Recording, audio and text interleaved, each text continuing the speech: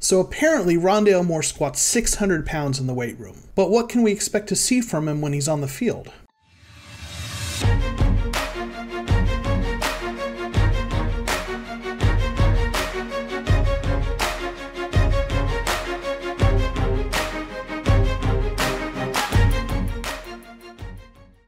Like most Cardinals fans, I'm excited to see Rondale Moore suit up and make plays for the Arizona Cardinals. But with actual football months away, I decided to take a look at how I think the Arizona Cardinals are going to use Rondale Moore in their offense. I'm also going to make some projections for the kind of statistics I think he's going to put up this year in the receiving and running game. But I think his most immediate impact is actually going to come in special teams.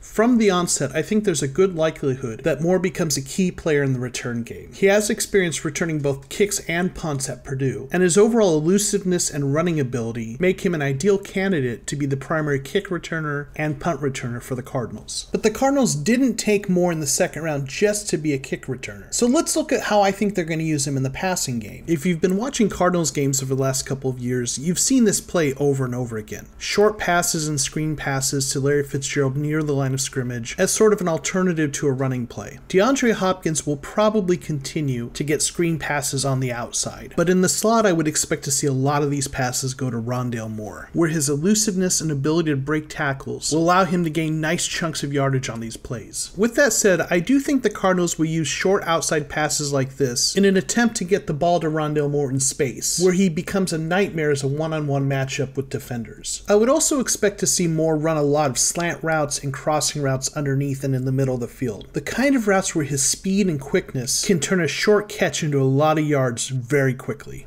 Now, while I do think Moore's going to get most of his work near the line of scrimmage, he has shown an ability to get open and make plays with intermediate routes, as well as making tough catches along the sideline, and even using his speed to make big plays down the field in deep routes. Now, early on, I don't think we'll see a lot of intermediate or deep plays to Moore, but as time goes on and he gets more integrated into the offense, I wouldn't be surprised to see more of these kinds of plays. But based on Moore's skill set, I don't think the Cardinals are going to use him exclusively as a wide receiver. I think they're going to look for opportunities to use his skills in the running game as well. For example, plays like this end around that the Cardinals ran with Christian Kirk would be an ideal opportunity to take advantage of Rondale Moore's ability as a ball carrier. None of the Cardinals' current receivers can match Moore's elusiveness, and he is immediately the best option for these kinds of plays. This touch pass on a jet sweep to Jonathan Ward from the Cardinals' Week 17 loss against the Rams is another example of the type of play I anticipate we'll see with Rondale Moore this season. So when you put this all together, I think Rondale Moore is going to be an important and versatile part of this offense. But what kind of season is he going to have in terms of individual statistics? I decided to project what I think his numbers are going to look like in 2021. In order to make these projections, I took a lot of things into account. Things like target share for the receivers down the depth chart, how the type of routes I think he'll be running might affect his yards per reception, and the percent of those targets he actually catches. And underlying all of this was the fact that there's a lot of receivers who need targets in this offense. I anticipate that Moore is going to be competing with Christian Kirk for the targets that go to the number 3 wide receiver. And oh, by the way, that guy who wears number 11 could throw a wrench into all of this if he decides to come back and play for one more season. So based on all these factors, I project that Rondale Moore is going to finish the season with 41 receptions, 446 receiving yards, and 4 touchdowns. I also think he's going to get about 10 carries for 82 yards and 1 rushing touchdown, though it wouldn't surprise me if the Cardinals got more aggressive in using him in the running game. But at this point in time, these are the numbers I'm projecting for Rondale Moore in the 2021 NFL season. To put these projections into context, I'd like to compare them to the rookie seasons of Christian Kirk, Andy Isabella, and for the sake of a high-end comp, Tyreek Hill of the Kansas City Chiefs. Now, it's important to remember that in Christian Kirk's rookie season, he was the number 2 wide receiver on the roster. Now, that was in 2018 with Josh Rosen as a quarterback in a historically bad offense, but he was getting more targets than we would expect Rondale Moore to get this season. And more of his targets were down the field, whereas I think Rondale Moore is going to have more targets closer to the line of scrimmage. So even though Rondale Moore is competing to be the 3rd wide receiver, whereas Kirk was the number 2 wide receiver, this is a better offense, so I think his receptions are going to be similar to those of Kirk's. But because I think more of his routes are going to be shorter than those of Kirk's in his rookie season, I'm anticipating that he'll have fewer yards than Kirk did. And as you can see, I expect Rondale Moore to have a much better rookie season season than Andy Isabella. Now, the Tyreek Hill comp I think is helpful for anyone who might think that I'm undershooting on my projections for Moore. In his rookie season, Tyreek Hill was number 2 in targets for the Chiefs, behind Travis Kelce, and he still only managed 61 receptions and 593 yards. As much as I would like to see Rondale Moore be a star out of the gate, I have a hard time seeing him having a better rookie season than Tyreek Hill, especially since Moore is going to be the number 3 or 4 receiver on this team. Now, the Chiefs did use Hill more in the running game than I'm projecting for Rondale Moore, but I do think Moore is going to see more touches in the running game than either Kirk or Isabella did in their rookie seasons. But overall, I think my projections for Moore are realistic when you put them into this context. So what do you expect from Rondale Moore this season? Tell me in the comments below. And while you're at it, please be sure to click like and subscribe to my channel for more Arizona Cardinals content. Thanks for watching, and we'll see you next time on The Cardinal Rule.